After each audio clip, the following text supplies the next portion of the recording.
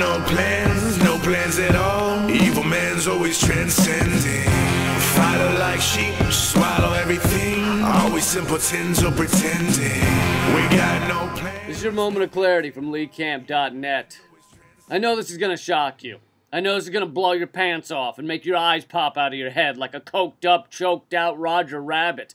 But the truth is, there are a bunch of things that the right and left wing of this country should and largely do agree upon. What? Blasphemy! Next you're gonna tell me that God doesn't exist, but if he did, he would prefer Dave Barry over Mark Twain, and he would prefer eating Marmite over hanging himself with a belt. It's not what some ideologues or the media want you to believe, but it's true. For example, you could be for the death penalty or against it, but no one should be for the execution of an innocent man. You could be pro-guns or pro-gun control, but nobody should be for shooting an unarmed person, as we're told to think with the Trayvon Martin shooting. It's like saying you like Penn State football, so therefore you also must support pedophilia. I like some of the plays Coach Sandusky came up with, especially on 3rd and long, hence I will not stand here while you disparage his extreme love of children. And now in Michigan, we're seeing another issue that everybody should agree on. The governor there has instituted an emergency manager law, which allows the state to take over fiscally troubled areas and put in their own unelected emergency manager who has complete control. This has already been done in 4 cities. Now, you can agree with the law, or you can disagree with the law. Though if you agree with it, I would say you have the mental acuity of, let's say, oatmeal.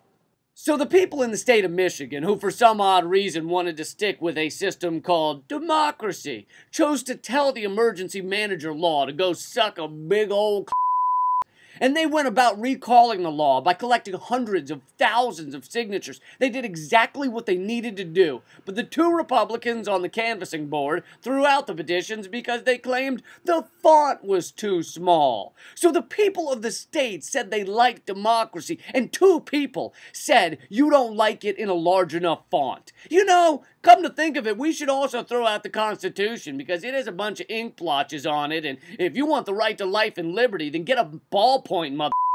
Quick side note. Why don't they come out with ballpoint pen tops that taste like candy? I'm chewing on them anyway. Point being, you can be right-wing. You can love emergency managers more than a shopping mall Santa Claus loves the 5th of bourbon he downs during his piss break. But you should still fight against the dismantling of our system of governance, the destruction of our way of life. Just like you can hate Occupy, you can despise every one of those protesters more than Jewish kids despise the shopping mall Santa Claus. But you should still demand Occupy protesters have their freedom of speech, because it affects your rights too. If you were getting pepper sprayed at your rallies against healthcare and evolution, gays and education, I would be the first to defend your right to protest, even if I thought you had the intelligence of, let's say, flan. You see, the corporate talking heads on TV want you to believe there are 2 sides to every news story. There aren't always.